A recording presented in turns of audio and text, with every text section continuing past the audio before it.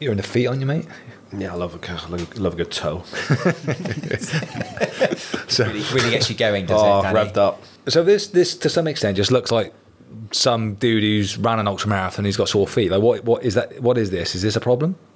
Yeah, I think this is more than just sore feet. For me, this looks like athlete's foot. So this is a fungal infection in the foot. Again, same organism, but different body site, looks very different. And you can see this is classically in what we call a moccasin distribution. So it only affects really the sweatiest part of the foot, which is the sole of the foot. Never affects the between the big and the second toe, because or the top of the foot. It's always the underside and in between the little toes. You get this macerated skin. You get these the skin's kind of flaking away. It's wet. It's got this kind of slightly yellow hue to it. It just looks a bit manky and unhealthy, doesn't it? Yeah. And this is kind of barn door athlete's foot. Yeah. Okay. So jiu-jitsu, your feet go everywhere on people. In the face, probably in the mouth on occasion, but certainly on the biceps, on the hips, on the body. Yeah. So going back to, obviously we just talked about jock's itch, was that what it was? Yeah. And that can transfer or translate to ringworm. Is it the same with this as well? Yeah, absolutely. That's interesting, isn't it? Yeah.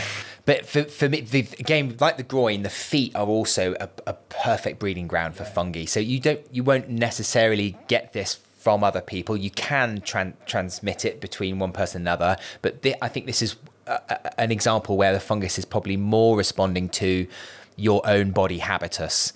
And if you're someone that's just training in the same, I mean, BJJ is different because your feet are generally open to the air, which helps, but it's more of an issue with, say, endurance athletes who are in the same socks and trainers for extended periods and perhaps not washing their socks properly, not looking after their feet. Those are the people that tend to really get in trouble with this kind of infection. Do children get this quite a lot?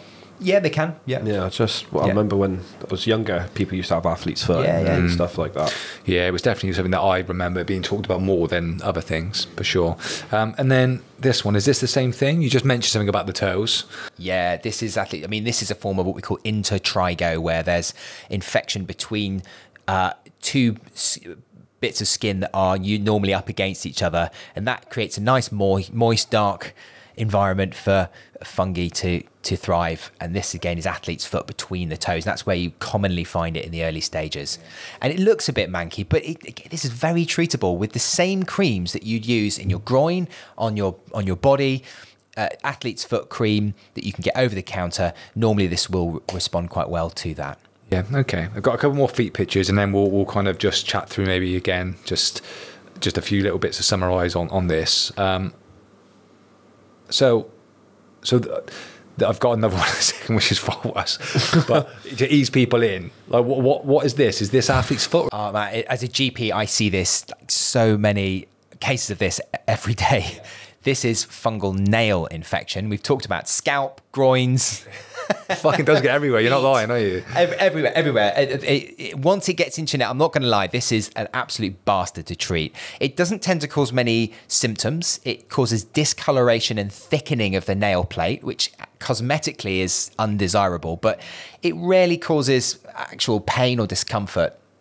But people can get multiple nails infected, not just on their toes, but their fingernails as well. And the fungus has penetrated into the nail matrix. And once it's in there, it's very difficult to get rid of. You can buy nail lacquers that you can paint on the nail that are antifungal, and you need to use them for 6 months plus, and your cure rates are abysmal. The only way of really shifting this is quite hard-hitting antifungal tablets, things like terbinafine, or itraconazole, which is like cracking a walnut with a sledgehammer. You're using really quite powerful drugs, and they need to be used for prolonged periods, many months. And again, the cure rates are off. These are, for me as a GP, very disappointing to treat, because patients are very understandably concerned about them, but actually my ability to fix this is actually quite limited. Yeah, okay. And this next one I'll show you, this is probably the worst one of the lot, I think. Look at that. Fuck me. Yeah. All right, so someone's training with a set of these cleats, right? Yeah. Right. Yeah. And I'll see that, and I'll go to a straight foot lock. Do I not touch that foot? Okay, this looks to quite established fungal nail.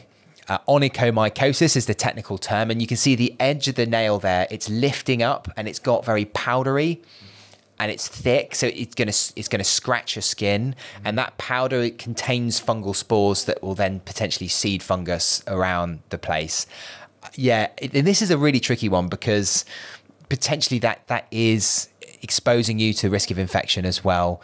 What, just from from those like infected toes, they could just, by being on the mats, by touching my arm, could give me ringworm. From direct contact, it could infect you with fungus, but as I said, it's a very difficult thing to treat. It will take many months of tablet treatment to actually sort this out. So what would your advice be then to people on the mats or someone's on the mat, they've got an infected toe like this? Would you say stay off the mats, get it treated, come back on the mats because you're giving it to everyone? Or I think if it's it depends what you're seeing. If it's just a little bit of discoloration. All right, so say the first photo. The first photo, you might accept that. Again, it's not